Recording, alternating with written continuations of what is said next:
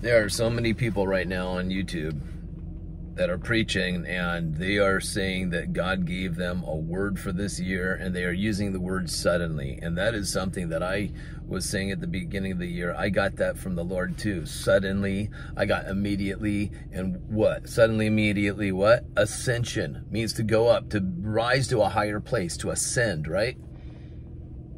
It's called breakthrough, you guys. When you experience sudden, immediate breakthrough, you have ascended. You are the head, not the tail. You are above, not beneath. You understand? Because what? Because of breakthrough. Why? Because you tried hard. It came from the Lord.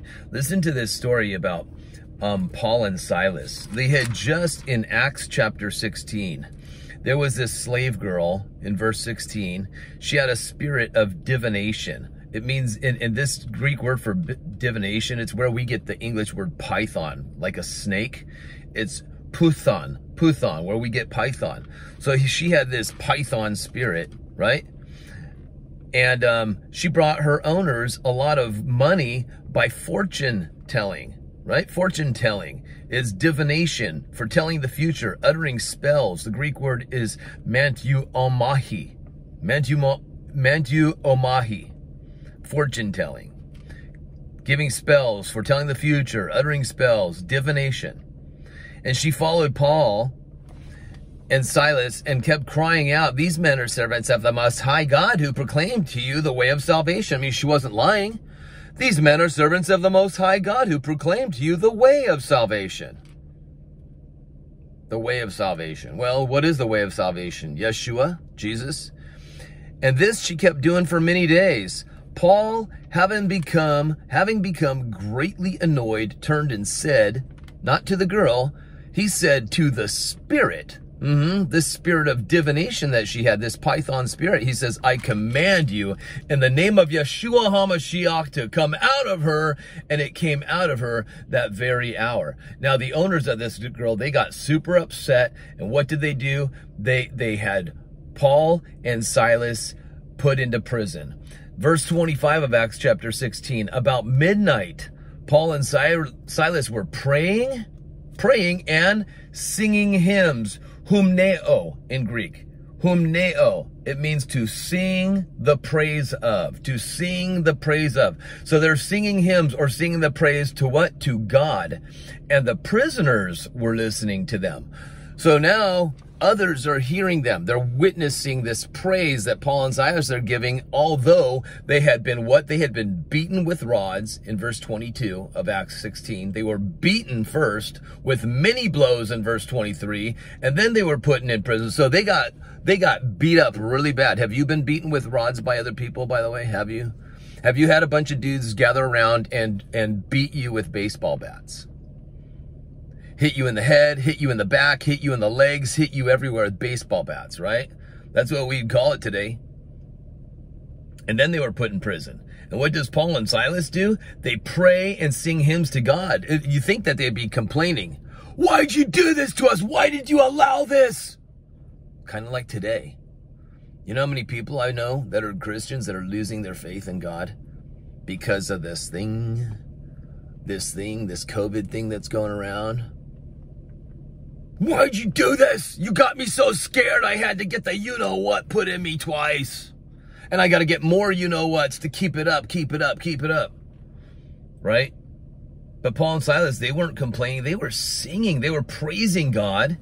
And the prisoners were listening to them. Prisoners must be doing like, what the heck is wrong with these guys? But here's what happens. Here's their breakthrough, verse 26.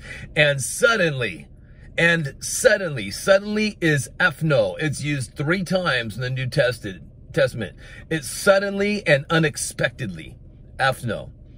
So suddenly, unexpectedly, there was a great earthquake, so that the foundations of the prison were shaken, and immediately, that's another word that the Lord gave me, suddenly and immediately, sudden, immediate, right? Immediately, all the doors were opened, and everyone's bonds were unfastened. Immediately is the Greek word parakrema. It means instantly, immediately. All the doors were open and everybody's bonds were unfastened. There's your ascension. They went from being locked up to now, hey, we're free to go if we want, right? But Paul didn't allow us to say, you know, because one of the jailers woke up and he was ready to kill himself because he saw that the prison doors were open and he thought everybody escaped. But Paul cries out in a loud voice in verse 28, don't harm yourself. We're all here. Don't harm yourself. We're all here. You talk about sudden, immediate ascension. Now, I want to tell you something. I want to share something else real quick that kind of goes along with this. And speaking about the year 2021, if you go to 2 Chronicles chapter 20, verse 21. Now, the thing is, there's King Jehoshaphat, who's the king of Judah, and Judah means praise, by the way. In Hebrew, it means praise. He's surrounded by all these armies. These armies are coming to kill people of Judah. And then in verse 17, they're told, you will not need to fight this battle. Stand firm, hold your position, and see the salvation, or in Hebrew, the Yeshua, which is the name of Jesus. That's why his name means salvation. See the Yeshua, Jesus' name. See the Yeshua of Yahweh on your behalf, O Judah, O praise, right? And Jerusalem, the city of peace. Do not be afraid and do not be dismayed. Tomorrow go out against them and the Lord will be with you. So what happens? They fall on their faces to the ground and they do what? They start worshiping the Lord. And then they do what? In verse 19, they stood up and they begin to praise the Lord with a very loud voice. Now here's the thing, in verse 21, 2021, it says, and when he had taken counsel with the people, he is Jehoshaphat. When he took counsel with the people, he appointed those who were to sing to the Lord and praise him in holy attire. You and I have holy attire. We're clothed in his righteousness, right? So we can sing and praise, and we are clothed in holy attire, the robes of righteousness. And it says, as they went before the armies and said, give thanks to the Lord, for his steadfast love endures forever. His steadfast love is chesed, which is his grace. Chesed, it's grace. Steadfast. His grace endures forever. The Hebrew word for grace is chesed. Chesed. When you see in Greek the word charis, which is grace, everywhere in Greek where it's charis, in Hebrew it would be translated chesed, his covenant grace. But here's the thing. They went before the army. The Hebrew word for went is yatzah. And do you know what it means? It means to go up, to rise, rising, to go up, up, up. So they went up, they rose, or what else? They ascended, another form of ascension. Why did they ascend? Because they were singing praises. And when they sang praise, all these armies that were surrounding them, they killed each other. Where Judah didn't even have to fight. The armies of Judah didn't even have to fight. All they did was sing praises, and guess what? Something changed. Suddenly, immediately, there was a change. It looked as if they were about to be defeated. It looked like they were about to die. Just like today, it looks like we're defeated. Us believers. It looks like the enemy is going to be victorious. It looks like it. 2 Chronicles 20:21, it looked like it. If they were to see things with their carnal eyes, it most definitely looked like a time not to praise, but a time to fear, a time to complain, a time to murmur, a time to cry, a time to worry, a time to let anxiety in. And that's what we're doing. So many people that they say they're believers, but they are in fear. They are letting worrying and anxiety come in. I know so many people that used to talk about the Lord to me that say they're Christians. I've even gone to church with some of these people, gathering together, praising him, laying hands on other people that are sick, laying hands on them, believing in the Lord for healing. But suddenly this virus comes. Suddenly these riots come. You know, we have, it's almost like if God gives you a word, it's not almost like it, it is like it. God gives you a word, sudden immediate ascension, right? I know it's 3 words, but I'm saying the word of the Lord. And he's saying this word suddenly to a lot of people. They're seeing sudden breakthrough. The enemy's going to put roadblocks ahead of that breakthrough so that you won't believe in it. Do you understand? He's put stumbling blocks, walls, so that you're like, wait, I thought I'm going this way and there's a wall I can't cross. That's what happened with Paul and Silas. See, this girl that was had a spirit of divination in her that was making money for her owners. Paul finally had enough. She might be speaking, you know, they're leading the way to salvation. They're showing people the way to salvation. Okay, that's not a lie. We are showing people the way to salvation. But she's blah, blah, blah, blah, loud all the time. And Paul finally had enough. He knew what was in her. And he commanded that spirit of Python to get out of her. And it did. And she was released. And now she can't do that divination stuff anymore for the owners. So you think that there was victory. A person got healed. A person got released. A person was free from this oppression that came from the devil. But what happens? The people that are working for the devil, using divination to make them money, go be a fortune teller and tell people stuff and we'll make money from it. Which happens today, right? New Age, all that stuff. Fortune tellers, they make money off of people by telling you the good stuff that's going to happen to you, or even warning you of the bad stuff that's going to happen. How many people go to fortune tellers? A lot. And now they lose their money. So what do? They actually get, not only do they get Paul and Silas to go into prison, but they get them beaten too. Let's beat them up with rods. And people did. Okay, let's all gather together and beat them. So you think that because there was a sudden immediate ascension, Paul and Silas, they're there, and Paul releases this girl through the power of the Holy Spirit that is inside of him, speaking in the authority of Jesus Christ, Yeshua HaMashiach. What happens? They're put into prison. See, that's when the enemy's, okay, I'm going to show you what this is all about. You think you're going to ascend? You think there's going to be sudden immediate victory for you?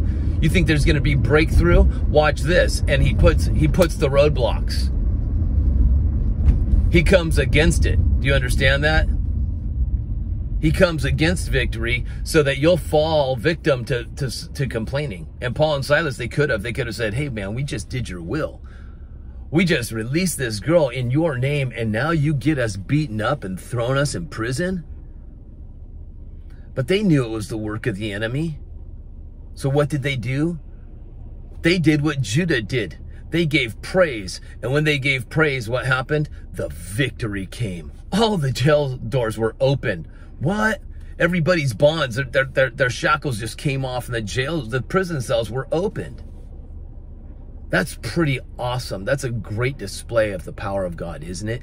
Everybody got to witness it. All the prisoners that were there, they got to witness it. Man, maybe we should be giving the Lord praise instead of complaining all the time. You're going to experience breakthrough, my friends. But breakthrough is not going to come by complaining, crying out to God, why, oh, why hast thou forsaken me? Even though your emotions say so, even though the enemy wants you to say so, he wants you to speak with your words the bad report. He wants you to murmur and complain. When God says, you know what, the breakthrough comes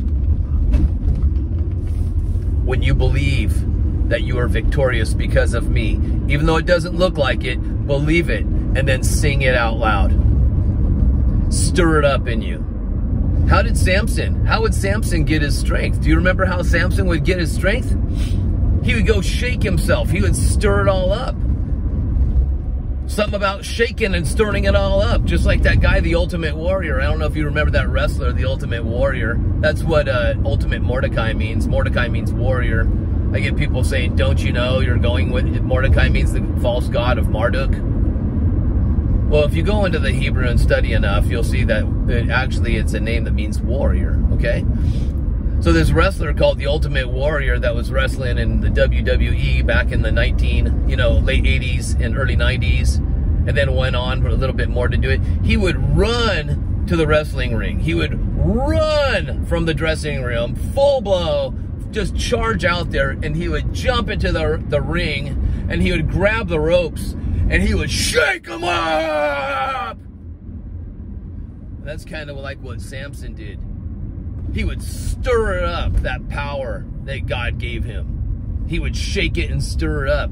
Our praise is our way of stirring up that power of Christ that is in you. That victorious breakthrough that is in you. But we got to stir it up, my friends. Just don't go lock yourself up and hide somewhere and complain and cry and be in fear. That's exactly where the enemy wants you. And the enemy looks like he's going to be victorious, right? You're thinking, man, even all the politicians, doesn't matter if they're on the left, even on the right, they're all seems to be just going toward what the enemy, corresponding in alignment with the enemy. The media wants you to fear. The politicians want you to fear, so you'll submit and succumb. Even religion wants you to do that, because there's a lot of religious stuff it's for money. You're making us lose money if you teach the truth. Don't do that. Just like those guys that owned that slave girl that had the python spirit, fortune telling. So they want to keep you in fear so you'll submit. They don't want you to praise. They don't want you to have the victory through praise. What did David do? David stirred something up before he threw a rock at Goliath with a sling, threw a stone at his head, a smooth stone. He had 5 stones, but it only took 1. And there was sudden, immediate victory, not only for David, but for all of Israel. That giant suddenly, immediately went down. He descended. It seemed like this giant and the Philistines, they were going to wipe out Israel because they had a giant on their side and everybody's scared of just that one guy, let alone the Philistine armies. But then young David comes out, and what does he do? He gives praise to his God, the God of Israel, the Lord Almighty. And what happens? See, Goliath is boasting about himself. I. But David says, the Lord, the Lord, the Lord. And when David threw that stone with his sling, that giant suddenly, immediately experienced dissension along with the rest of the Philistine armies. And Israel suddenly, immediately experienced ascension because now they were victorious. Because one young guy decided to give praise. One young dude didn't look at that giant and say, I'm so scared, that's so scary. He didn't even look to the giant, he looked to Yahweh, his God. And got the victory. All through praise, you guys. I know it's easier said than done, but that's how you're going to experience your suddenly, your immediately. And not descension, we're talking about ascension, rising up, breakthrough. I hope this message has blessed you guys. There's a lot of other people that are seeing it. And it's amazing that scripture, 2 Chronicles 20:21, when we're in the year 2021. You want your sudden immediate victory? You want your sudden immediate breakthrough? You want your sudden immediate ascension? Give praise. Give praise. Praise the God. Praise the God that we have on our side. The victory is already ours. Even though you might physically not be seeing it with your carnal eyes right now, but in the spirit, your spirit sees it. So move in alignment with your spirit. Give praise. All right, you guys. God bless you. I love you all. I hope you have a great day, and I'll see you in the next video.